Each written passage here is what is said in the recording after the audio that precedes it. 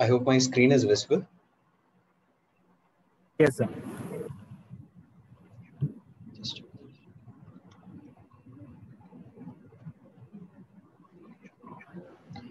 well, good afternoon, or probably good evening to everyone. Today I've been asked to cover two important topics: an early undifferentiated arthritis and Sjogren syndrome. Two Sir, topics. Yeah, sir, can you make it full screen, sir? yeah.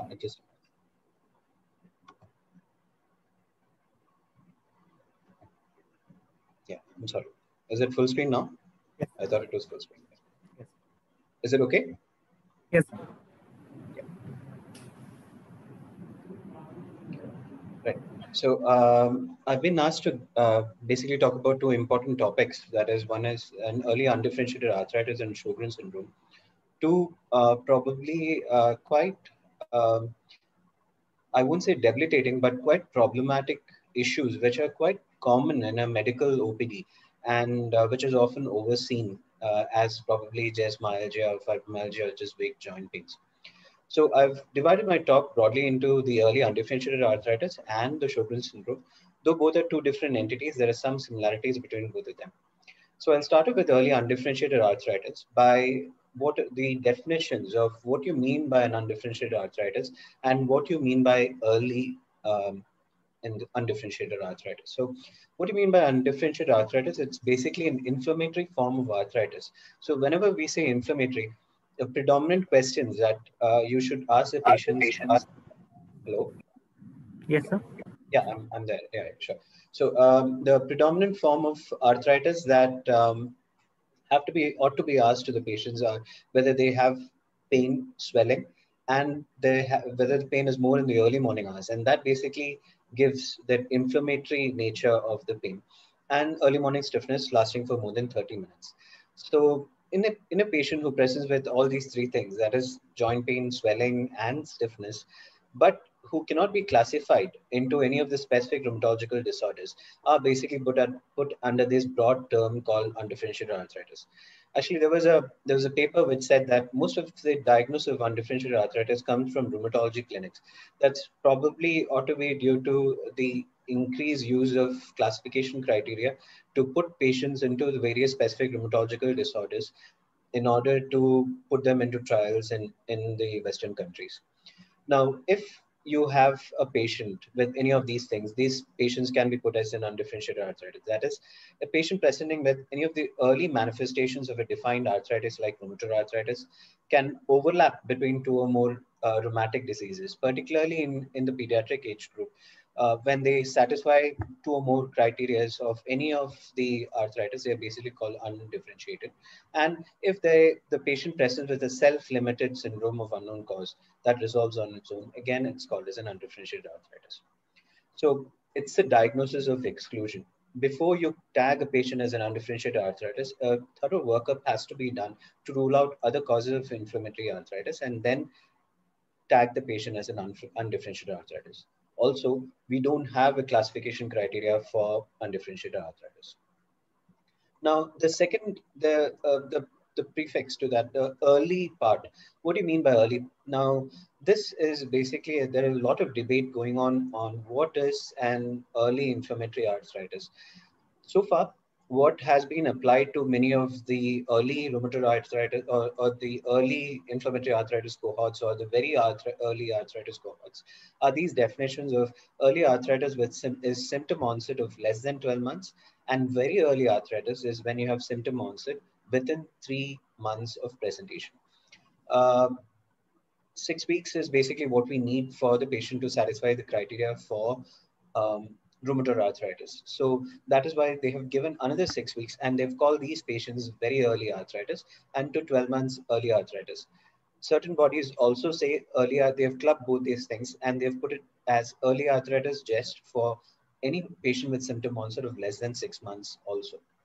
Now, when do we decide that this patient has arthritis? It generally refers to synovitis that is detected by physical examination. So if on physical examination you find that the patient has synovitis, then you can tag them as an arthritis or an early inflammatory arthritis. So, why is it very important to diagnose this particular entity? So, what has been found in several studies is basically that the longer the symptoms of arthritis exist, it's more likely that sufficient characteristics are come into the patient that he ultimately will satisfy one of the other criteria. So, what is the problem with that? So, this is the general evolution in certain standard trials. 45 to 55% of the patients do achieve spontaneous remission, and somewhere between 30 and 32, I won't say 32 as an exact figure, 30 to 35% of the patients do develop rheumatoid arthritis, usually within the next 1 year. So that is why the concept, and that is why it's very important to recognize this particular subset of patients, because it brings in the concept of window of opportunity. The faster you treat the patient, or the more aggressive you treat the patient at this particular juncture, you can actually avoid the patient going into any of or differentiating into any of the known rheumatological conditions. So, is there any difference between undifferentiated arthritis and a very common arthritis which we see in our daily OPD, like rheumatoid? So what they've found is patients with undifferentiated arthritis, the epidemiology is quite different. They are younger, probably by 5 or 6 years. The female preponderance is less seen in patients with undifferentiated arthritis. If you see the figures in certain cohorts where about somewhere between 58% of undifferentiated arthritis to 66% of rheumatoid arthritis. Again, examination wise, you see it, there are certain differences.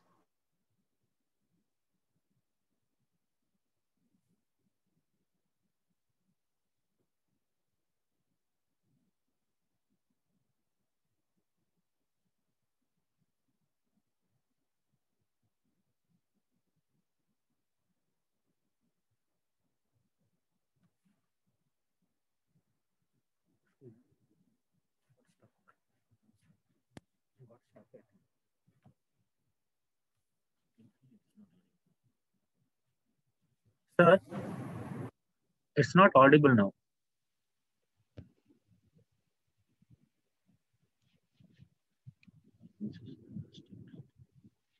No. Yeah. Sorry.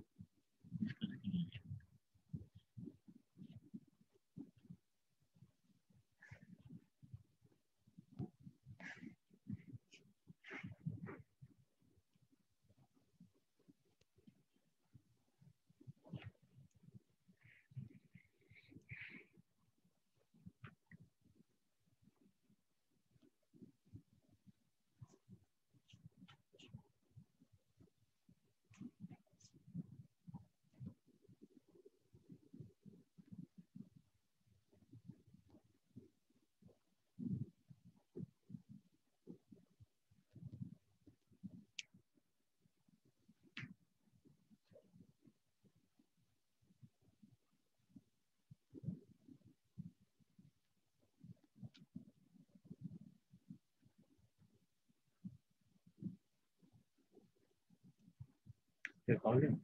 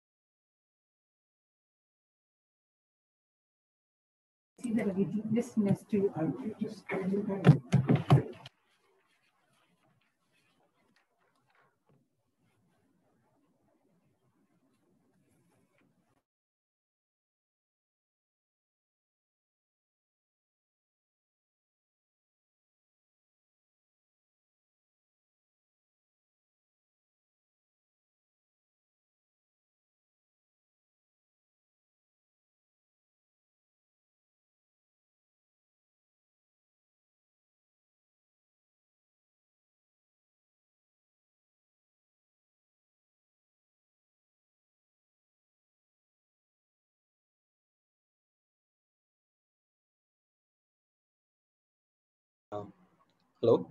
Yeah. Can you hear me? Yes, sir. You are Am audible, I sir. audible? Yeah, yeah. Yes, sir. Thank you. Yeah. Sorry about that. So the other thing that is spontaneous remission also is much more in this particular entity called as undifferentiated arthritis rather than in rheumatoid arthritis, and that is why it's very necessary. It's quite to have to diagnose undifferentiated arthritis earlier when the patient comes to us in our general OPD.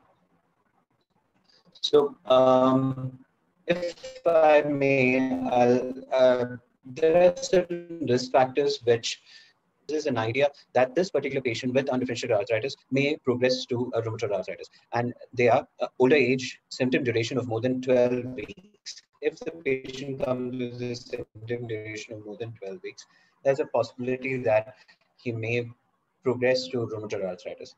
Women have a almost twofold greater chance of developing rheumatoid, and particularly if they present with a very high CRP or probably of more than 50 milligram per liter, there is a chance, a 5 times increased risk of being in an early stage of rheumatoid arthritis rather than just undifferentiated arthritis. Also, if you calculate their disease activity scores like DAS 28 CRP or CDI or an SDI, you see that these patients, all these are basically hinters that you have here a patient who is not exactly an inflammatory arthritis, just an inflammatory or an undifferentiated inflammatory arthritis. He or she may progress to a rheumatoid arthritis probably in a year's time.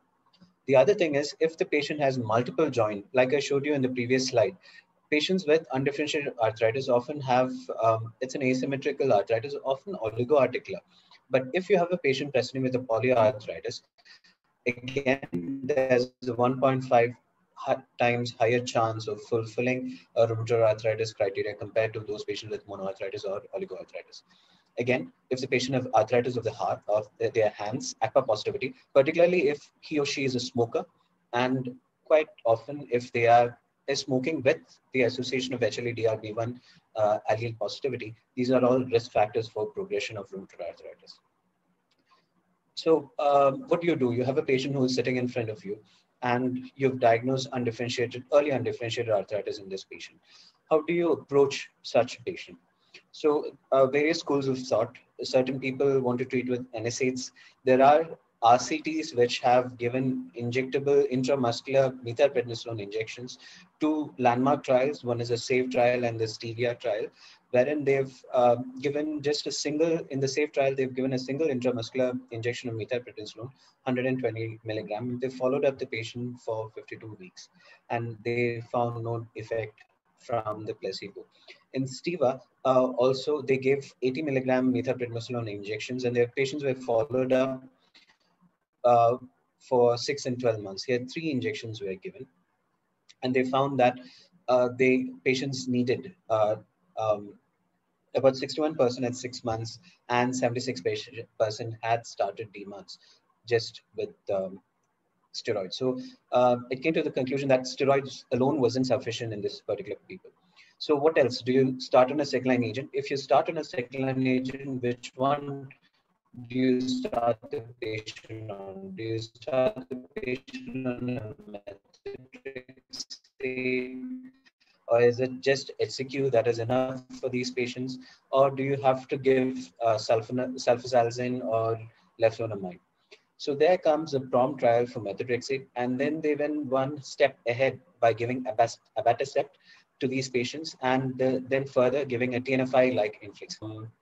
meta-analysis which came out in 2018, wherein they looked at all these various RCTs, and they found that the only drug which had a particular effect on this particular subset of patient was methotrexate.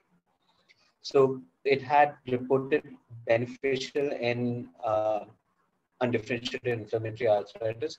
It was associated with delayed progression in rheumatoid and a reduction in the rate of joint destruction. Now, this effect was much more in patients who have ACPA positive rather than who are ACPA negative. So is this enough? You just start the patient with methotrexate and we are all right. Actually not.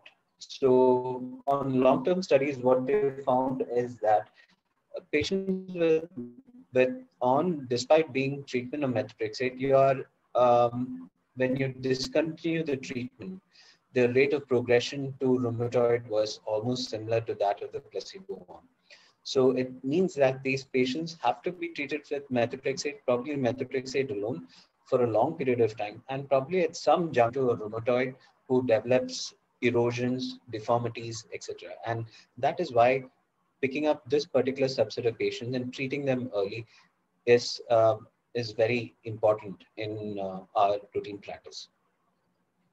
So the other thing is could we prevent? Not many. Treating patients with did delay the development of rheumatoid to 12 months, and by trials have shown that by about 30 months to 60 months, these results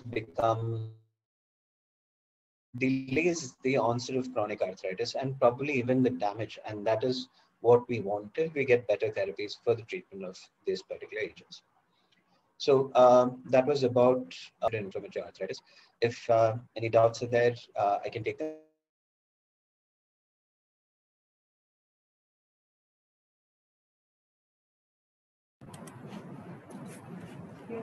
If anyone has any doubts, you can drop it in the chat box.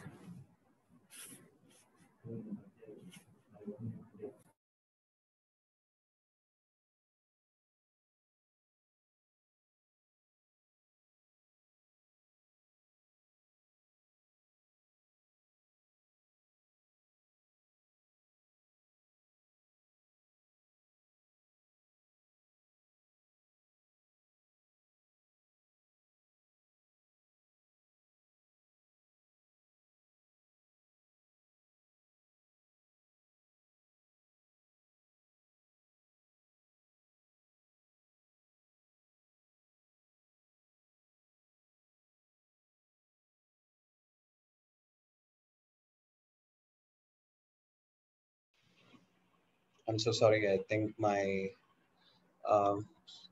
connection is a little bad today. Am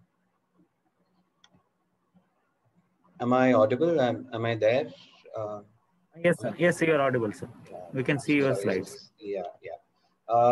Right. So just going to the next part of the talk would be that on Sjogren syndrome. So this is again a particular part of the again a particular arthritis which is quite neglected and often underdiagnosed, I would say. So what do you mean by Sjogren syndrome?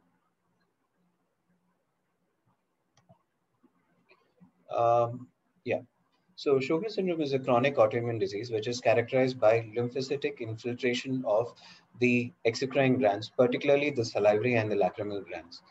These patients complain of significant sicker symptoms, dryness of the eyes, dryness of the mouth, and you have circulating autoantibodies in this particular subset of patients. So it's basically defined as a triad of dry eyes, dry mouth, and evidence of an autoimmune process mediating these and other clinical manifestations. So what is the epidemiology?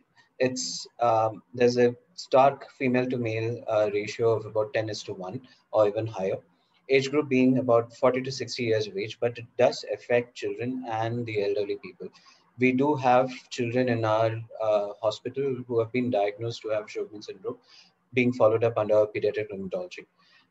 There is also a predilection for women in the premenopausal and the postmenopausal age also to develop, in the perimenopausal and the postmenopausal age, to develop Sjogren's syndrome.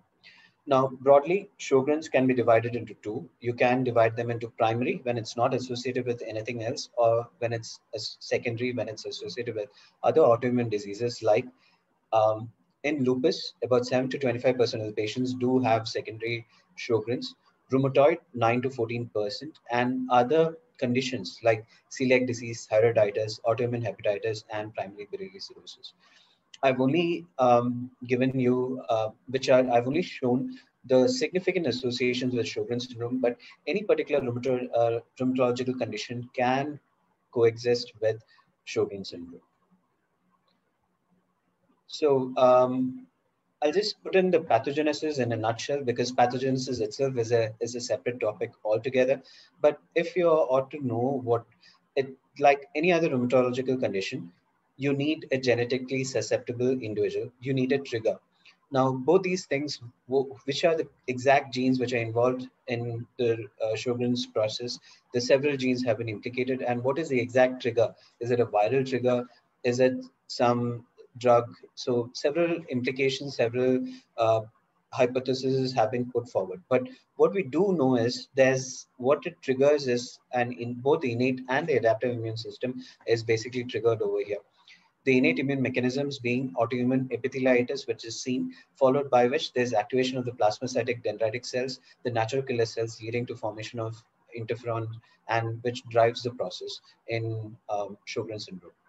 Also, the other arm being this production of what is known as a BAF, which is a B cell stimulator. So it basically attaches itself to the BAF receptors and again stimulates the production of and activates several downstream processes, and activating the autoimmune process, sustaining the response as I've shown in the diagram. Other players in Sjogren's syndrome are the Th17 cells, the T follicular helper cells, as well as interleukin 21. All these are other implications which are there. So what it results is basically there is formation of a germinal center, and that too an ectopic germinal center, which results in generation of and even augmentation of immune complexes, antibody production.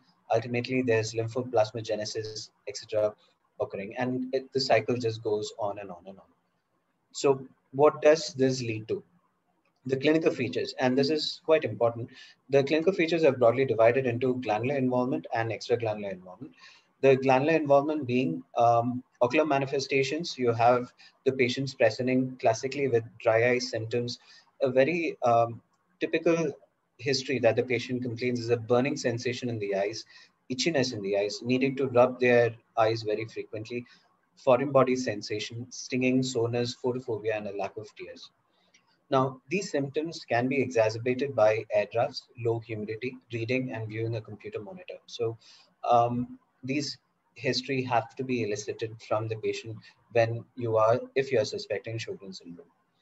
Now, the thing is, these symptoms correlate very poorly with objective signs of dry eyes, which I'll come to in a few slides. Now, the other ocular manifestations occur basically as a result of orbital and accessory lacrimal gland involvement. Due to the progressive periductal lymphocytic infiltration, you do get dactylocystitis, dactyloretinitis. You can have enlargement, just asymptomatic enlargement of the lacrimal gland as well. What happens to the conjunctiva? There is squamous metaplasia, there's loss of the goblet cells, cornea, there's thinning of the cornea, and sometimes to the extreme form, there are strands of devitalized cells which are found on the cornea. Meibomian gland dysfunction is seen, and all these things ultimately can lead to recurrent bacterial conjunctivitis, corneal abrasions, and ulcerations. So these are some of the common ocular manifestations which are encountered in patients with Sjogren's syndrome. What about the oral manifestations? And I had shown this similar tongue earlier also. And this is a very classical picture of how a patient of Sjogren's, a typical Sjogren's, present to you with. They come to you with a burning sensation of their tongue, difficulty chewing and swallowing, particularly dry foods like rotis, speaking at a length for which they have to keep drinking water, and even difficulty wearing dentures, impaired thirst, thickened saliva, dry lips, and this classical picture of the tongue wherein you have a very fissured tongue. The dorsal of the tongue is quite fissured, and probably you can have balding also. The papillae also will be lost in this particular thing. How do you elicit dryness? A very simple thing. Ask the patient to pull the tongue up, and you just look at the infralingual salivary pooling. Now, this is basically very classical of ocular Sicca symptoms. Now, salivary gland enlargement, if we think of Sjogren's, the first thing that comes to us is that enlarged parotid glands. Now, mind you, this particular manifestation is only seen in about 30% of the patient.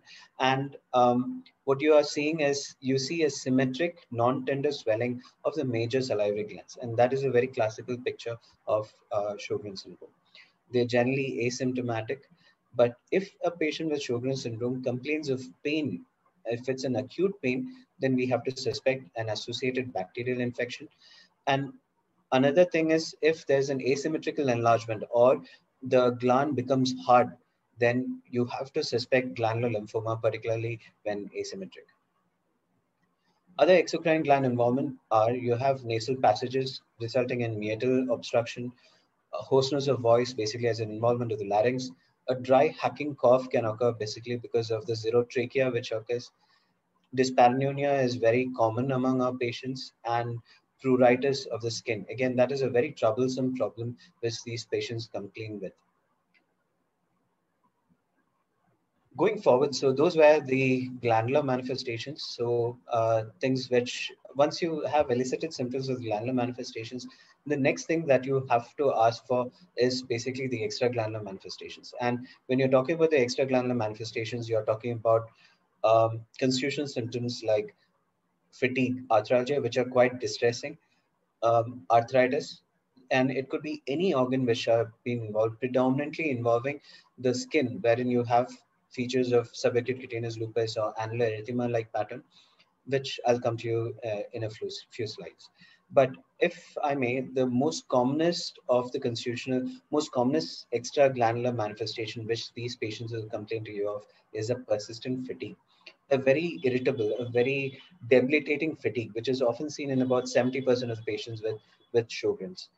They have widespread joint and muscle pain, and they have also cognitive symptoms. Is also quite dysfunction is also quite common among these patients. They give a subjective memory loss and difficulty concentrating. So often the patient mentions it as a fog in the brain. So they complain as a brain fog. I'm not able to think classically. So these are some of the features of Sjogren's syndrome that these patients present with. Again, none of these constitutional symptoms or the extraglandular manifestation they correlate with any of the antibodies which are there currently for Sjogren's. Raynaud's is a very classical symptom seen in about 10 to 33% of the patients. Cutaneous manifestations, what the current picture is basically that of an urticaria which is there. And this, I think some of you have seen in the medicine OPD, when a patient presents with a palpable purpura, particularly in the shin area. These are small vessel vasculopathies and quite common in patients with Sjogren's. It could be urticarial lesions. They can also present with livedoid rashes. They can have SCLE, subacute cutaneous lupus-like lesions can also present, or even just papilla insect bite-like erythema may be there. Other cutaneous manifestations which is often seen as angular cheilitis and eyelid dermatitis, and these are the other things that often the patient complains of. Now, other things that certain other associated Sjogren's syndrome like skin lesions are panniculitis. Panniculitis is a little rare in patients with Sjogren's syndrome, but we shouldn't miss out on a diagnosis of panniculitis in a patient with Sjogren's. Primary nodular cutaneous amyloidosis is again another important lesion, which is quite important in these patients. Let's go on to the articular involvement. Articular involvement is often seen in about 45% of patients with Sjogren's. Polyarthralgia is often the commonest complaint, but these patients will also do complain of a non-erosive, symmetric, inflammatory polyarthritis, particularly involving the fingers, wrists, and the ankles. And often such polyarthralgia or polyarthritis precede the diagnosis of primary Sjogren's in one-third. And that is where our previous lecture on, our previous few slides on early inflammatory arthritis comes in. Lung involvement is seen in about 11% of patients. And quite interestingly, there are certain typical features which are seen in patients with Sjogren's syndrome, particularly these very cystic lesions in the lung, which are called as, which is a pattern of interstitial lung disease called as the lymphocytic interstitial pneumonitis, the LIP pattern.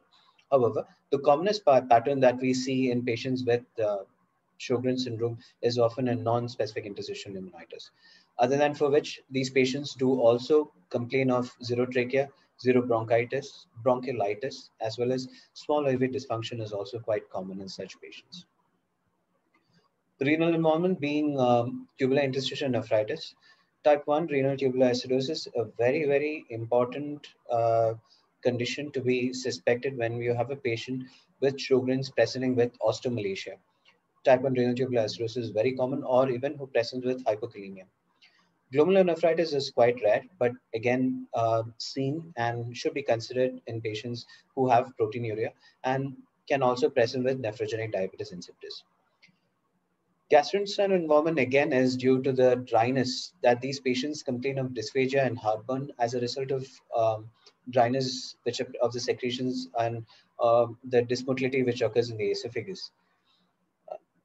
The other things that are seen as chronic active gastritis can also occur in some of these patients.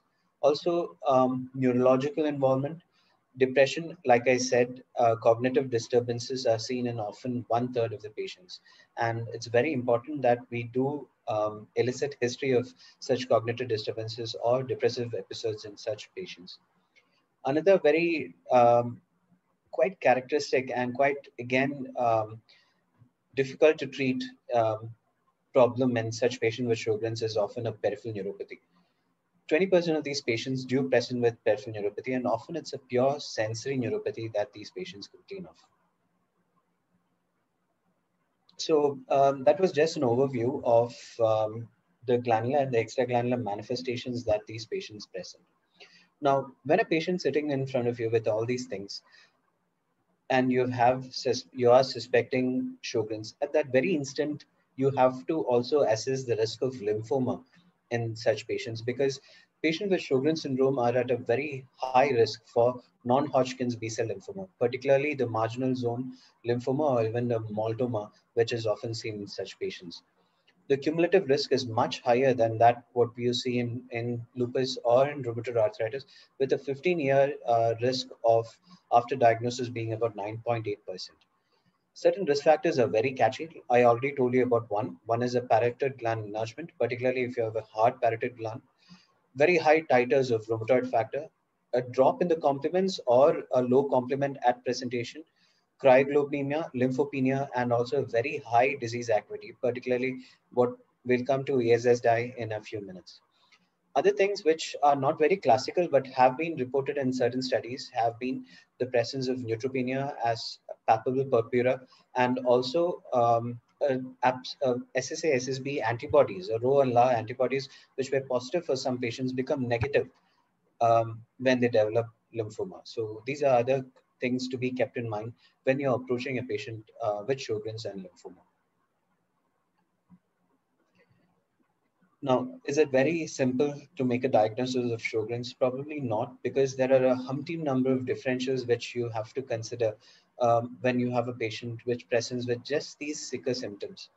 So there are a large amount of differentials. So certain differentials which I would like to touch upon is basically what would cause a bilateral salivary gland involvement, like viral infections and autoimmune causes, particularly IgG4 diseases and Kumara's disease, probably alcoholism, liver diseases, as well as sarcoidosis, which is very, very important.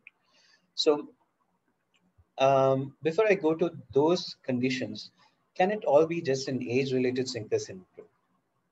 Probably yes. And this particular thing is you have to take into account, particularly when you have an elderly patient sitting in front of you who complains of sicker symptoms.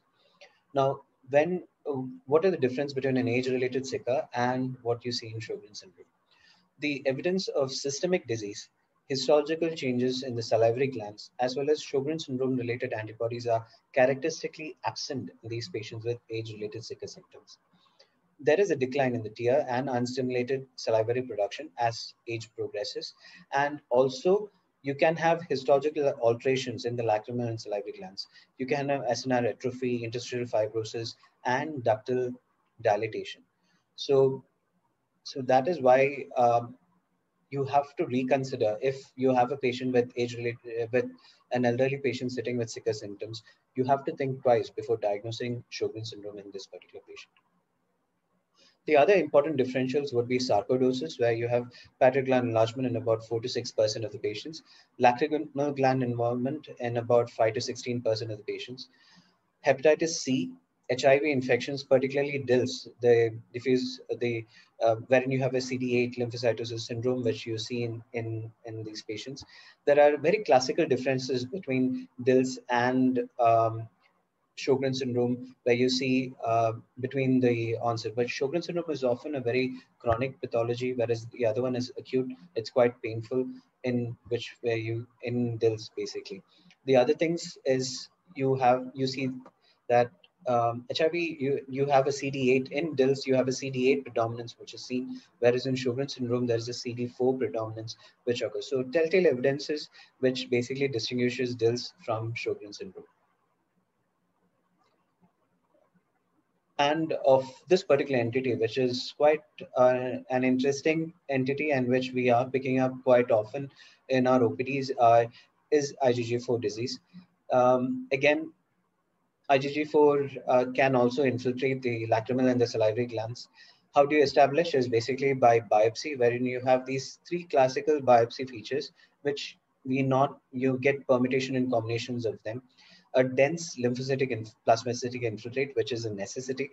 Storiform fibrosis, which is little uncommon, and obliterative phlebitis also seen in the biopsy samples of patients with IgG4 disease. Now, IgG4 commonly involves the submandibular salivary glands, and that is some of the common organs to be involved. Now, if you look at the difference between IgG4 disease and Sjogren syndrome, the sicker symptoms are much more higher in Sjogren syndrome as compared to IgG4 disease.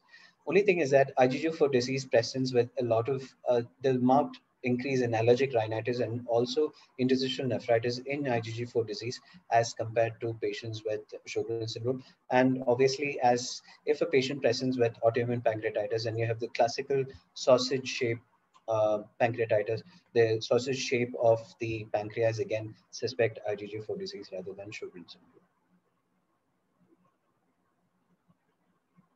What about the labs? In the labs, what you see, you've sent the labs, and what are the problems that you anticipate? So one is anemia, which is often seen in many of the rheumatological conditions. Anemia of chronic disease seen in about 25% of the patients. But on top of that, you can have hemodilution occurring and anemia occurring due to hemodilution, due to the polyclonal hypergammaglobulinemia, which is often found in these patients with Sjogren syndrome. Leukopenia, which is seen in about 30% of the patients, often can drop to around 3,000. Now, if you have a patient with Sjogren syndrome with counts dropping less than 3,000 and definitely less than 2,500, it's an indication for getting a bone marrow done for this patient and doing a significant evaluation for an underlying malignancy in these patients, or looking for other causes for drug-induced or other causes for leukopenia. Thrombocytopenia can also occur in patients with Sjogren syndrome. Now, like I said, total globulins as such, hyperglobulinemia is seen in about 80% of the patients, particularly IgG is often seen. And if a hypergammaglobulinemia exists in a patient with Sjogren syndrome, please work up for lymphoma. The other things that I kind of am just brushing through are other things that you need to see is basic metabolic panel. Particularly, these patients can have features, like I said, of type 1 renal tubular acidosis. You can have hyperkalemia in these patients. Some of these patients presenting with a hyperkalemic periodic paralysis also. Urine analysis, proteinuria and or hematuria, glomerulonephritis is often seen in such patients. Mild proteinuria, hyperstenuria, all suggestive of renal tubular acidosis. And then you do the autoantibodies. I would recommend that probably if you're taking a carry home message and if you are um, suspecting Sjogren's syndrome in a patient, please don't waste the patient's money by doing both SSA and SSB for these patients. Mostly the Rho antibody, that is SSA, is often positive in about 60% of the patients, and majority of these patients will have a La positive. Less than 5%, that's what they have shown in trials, of patients with Sjogren's have just La positivity. So that you're not missing out on anything unless and until you have a strong suspicion, you don't have anything on biopsy. You can exclude doing La antibodies for if you're just for diagnostic purposes. But in case SSA comes positive, then obviously you can do La as well for prognostication. A&E is often seen in about 85% of the patients. You can have low complements in about 5 to 10% of the patients. Rheumatoid factor positivity, particularly in high titers. So there are very few conditions which can cause rheumatoid factor positivity in high titers. One is Sjogren's syndrome, the other one is ANCA vasculitis, cryoglobulinemia, and rheumatoid arthritis. And in a secondary SICA, 98% of these patients often have rheumatoid factor positivity. ACPA can also be positive. I haven't put in the percentages. Why? Because it varied from trials to trials. So somewhere around 1 to some going up to 10%. But the thing is, it basically shows these patients tend to have more of articular involvement.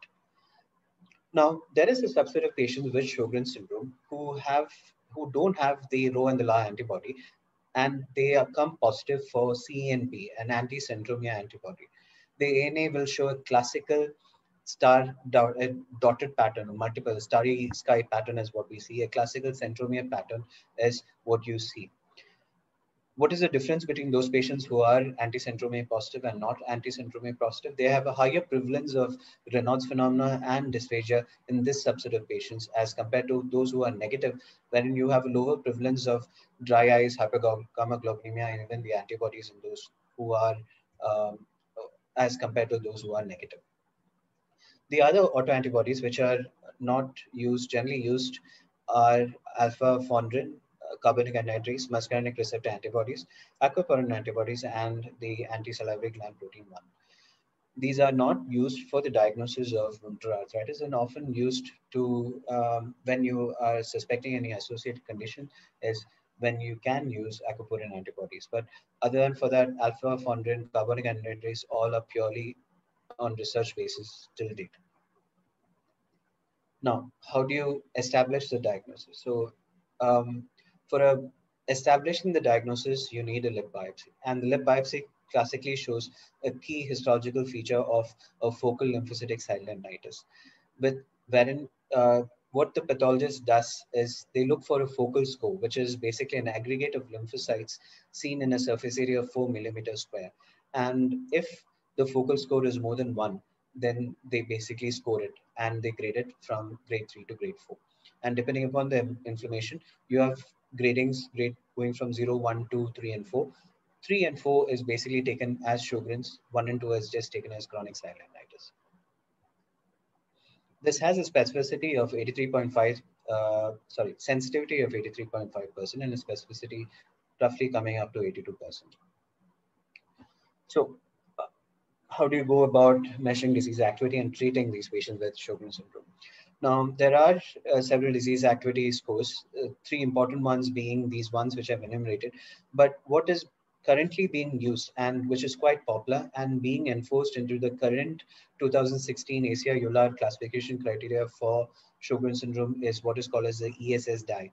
That's a EULAR Sjogren's syndrome disease activity index. Now, this basically has 12 organ-specific domains. It's a huge form. That's why I didn't put up.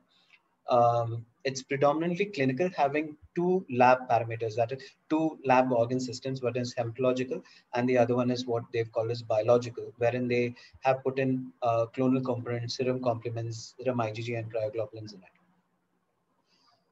Now, the other thing that we can do when the patient comes on follow-up, other than for the ESSDI, which measures the disease activity, is another index, which is a patient-reported index, and very simple. It hardly takes a minute. You just have to ask patients 3 questions. That is the extent of dryness that they had over the last 2 weeks, the extent of fatigue that they had over the last 2 weeks, and also the extent of joint pains or limb pain is basically what they say for the last 2 weeks. And this is basically a subjective assessment for the Sjogren's progression or regression or response to treatment.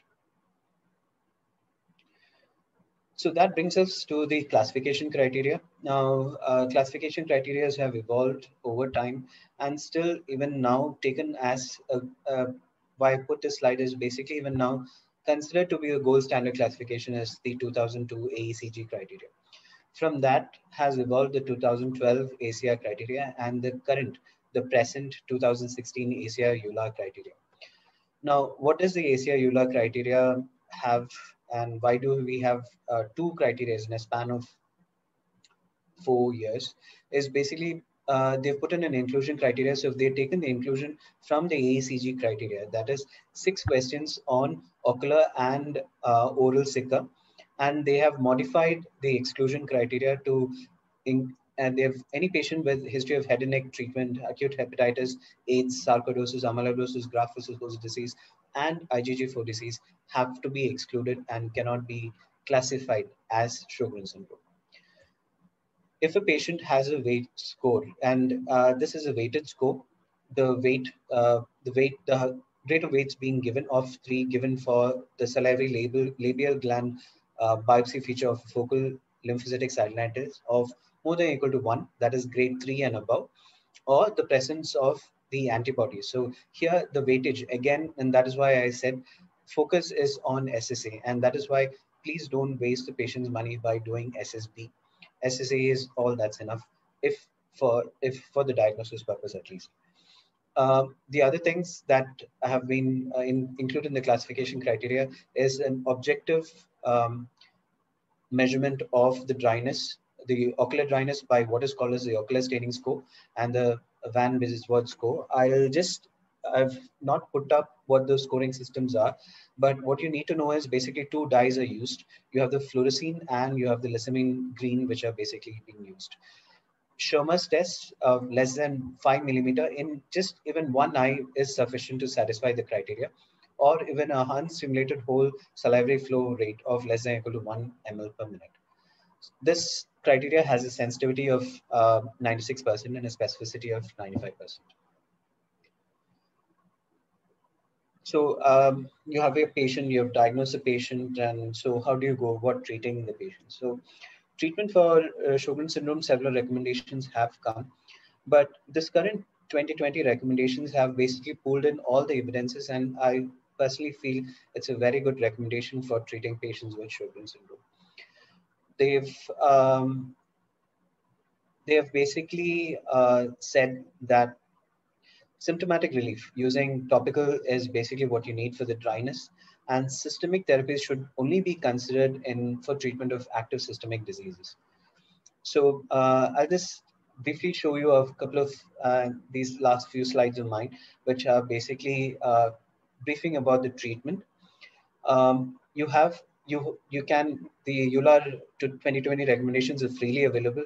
You can, and any problem you can contact me. I'll be glad to help you with the doubts. But what has generally been seen is that for a patient who presents with oral dryness, how to approach is you have to do an unstimulated whole salivary flow measurement in these patients. Unfortunately, it's not something that we do in our practice regularly. And once you establish that this patient has SICA, that is less than 0.1 ml per minute, you do a stimulated whole salivary flow measurement and divide the patient into normal, moderate, and severe.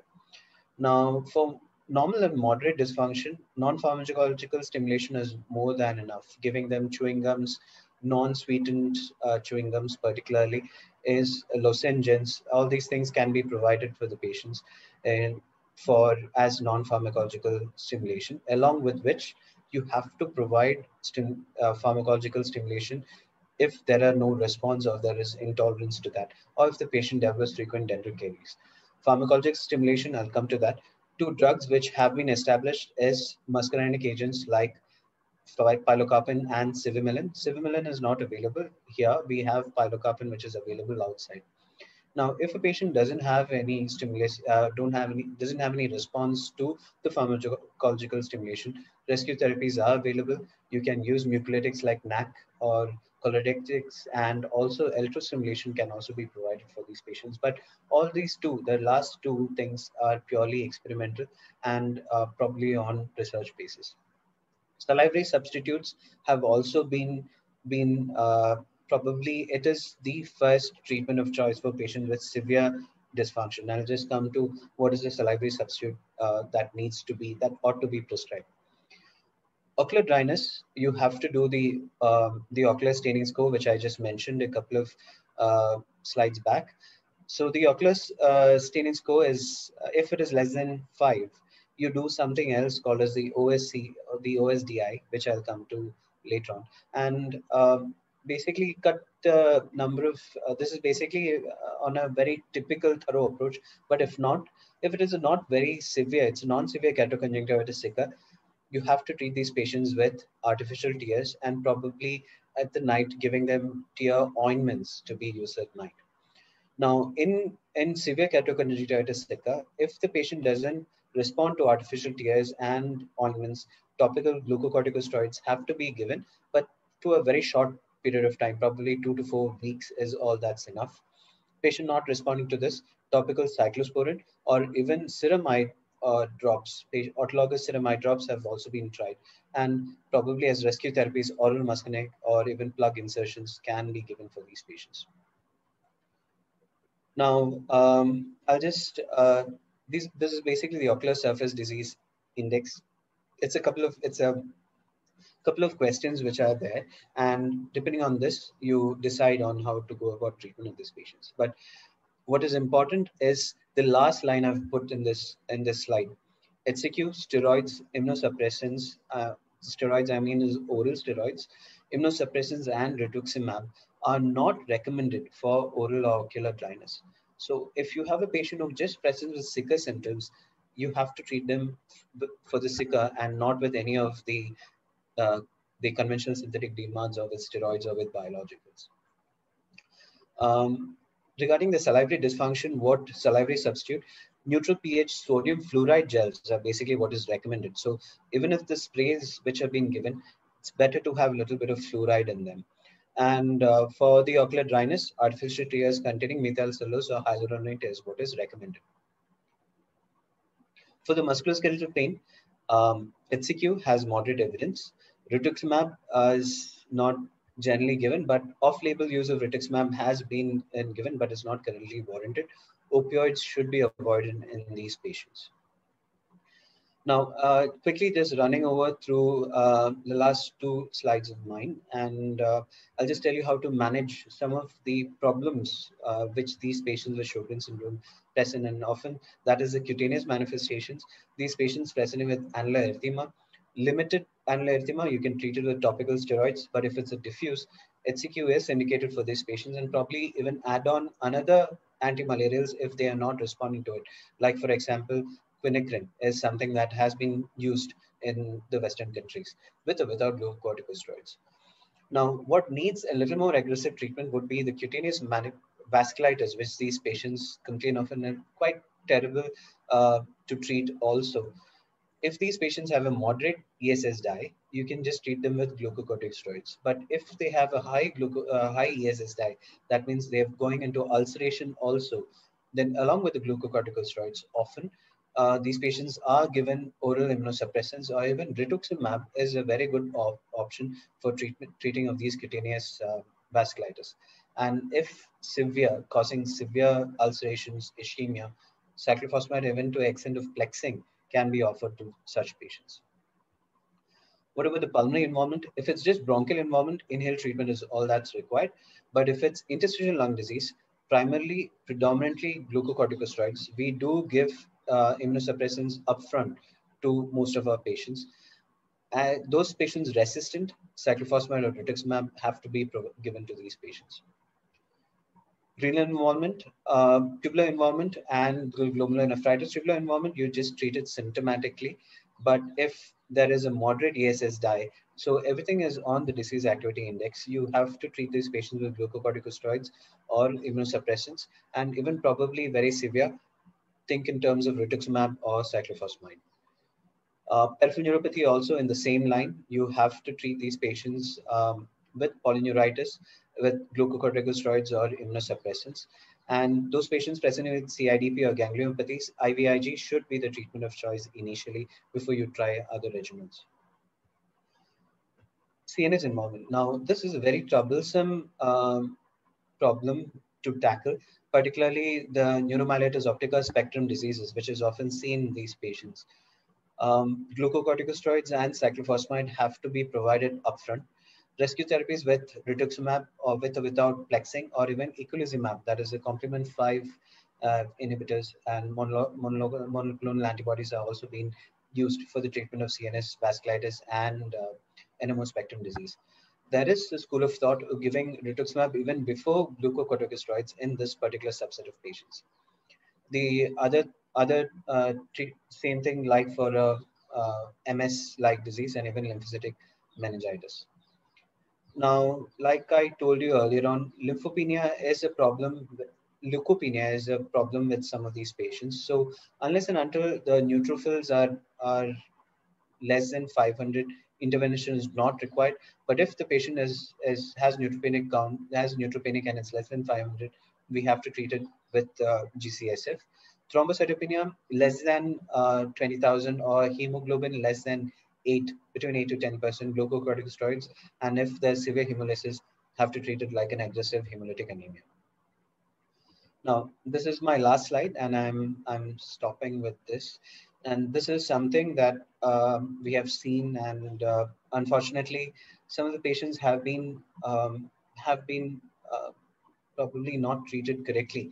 And this is often some of the referrals which might come to you also, that a patient in the Sjogren syndrome, pregnant, Rho positive, how do you go about managing these patients? So if it is very mandated, it is a mandatory thing that these patients have to undergo fetal echo and fetal monitoring for complete heart blocks or any of the heart blocks between 16 and 26 weeks of gestation, and make sure that these patients are on HCQ. Now, if you find that the patient has a complete heart block, is it an incomplete heart block? Is it a first degree, second degree, or a third degree heart block? If it is a first degree heart block or even a second degree heart block, please treat the patient, start on the patient on a fluorinated glucocorticosteroid. Dexamethasone, 4 milligram OD, 4 to 6 milligram, depending upon the patient. 4 milligram would suffice. Okay, and an echo has to be repeated and seen whether there is reversion of the things. And fluorinated hydrocarbons, glucocorticosteroids have to be continued. Now, IVIG has been included in this particular recommendation, but there is a lot of negative data against the use of IVIG. So we don't use IVIG for treating patients with complete heart block. And if at all a patient develops a third degree heart block, please continue the fluorinated glucocorticosteroids for whatever it's worth. And once a baby is born, then probably consider a pacemaker implantation in this patient. With that, I'll end my talk. If there are any questions, I can take them.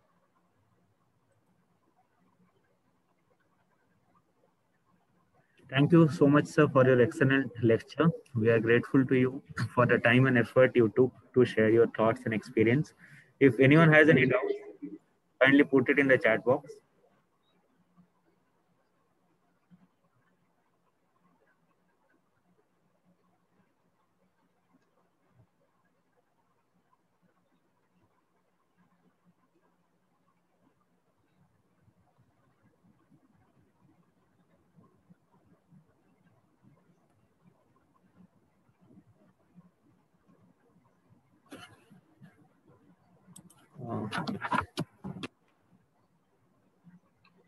Yeah, that particular question of whether undifferentiated arthritis does have, so that's why I said, like, undifferentiated arthritis, it depends on when you are seeing this particular patient. So if the patient is beyond 12 months, then extraarticular manifestations have to be looked for in these patients. You have to take an X-ray at minimum, do a urine routine, probably look for proteins in the urine, look for RBCs, casts in this particular patient. But Usually in very early, this thing is very unlikely for patients to have extra-articular manifestations.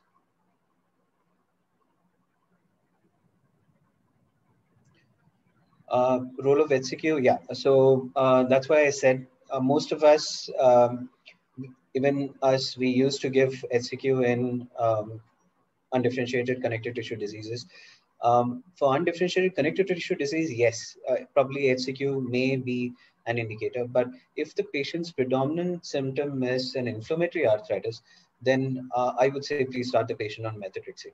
Evidence is there for that, and methotrexate does prevent the progression of this patient into a full-fledged arthritis and developing erosions. So our aim as a physician would be to prevent the cartilage loss which is occurring in this patient. So what you need to do or to do, HCQ is a very mild agent, so won't be sufficient to treat such inflammatory process. And so there, probably a single agent, methotrexate, would suffice in that patient. I don't stopping treatment for US, huh? Yeah, again, like again, depends upon the patient. Yeah. So what we generally practice is we keep the patient on follow-up and we tell them 2 years of treatment. So in 2 years, inflammatory markers are normal, everything is negative. We don't generally repeat the antibodies. We don't look at the titer of rheumatoid factor also. So if the patient's symptom is negative, then yes, we slowly do taper and we do stop the methotrexate or the single agent which the patient is on. Now, if the patient has ACPA positivity, then it's a different ball game altogether. Currently, we are some of us are doing ultrasounds, MRI to look for early damage in such patients. So depending upon whether then on a case-to-case basis, not a guideline, on a case-to-case basis, you can decide on when to stop the patient. But preferably give it some time. 2 years would be a good time. Yeah. So if the serologies are negative for the first time, then when we are monitoring, do we need to repeat them because there's a chance of... So yeah, there's a chance. So that is what. So if the patient recruits any new symptom, or you are then yes, probably repeating may make sense. But if you have a positivity and then looking for drop in titers doesn't make sense, and it's not warranted. It's not actually put up in any particular guideline. Negative, we might need to look for if there are symptoms, new symptoms. Yes, and that is why keeping such patients under your close follow-up is very, very important. Any more doubts?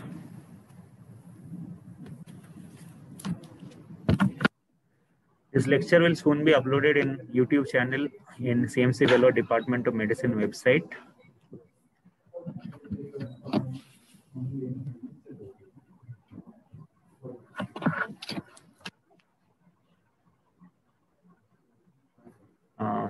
If there are no more doubts, then we'll wind up for today. Thank you so much, sir, for taking the lecture for us. Thank you so much, sir. Thank you. Thank you. Thank you so much.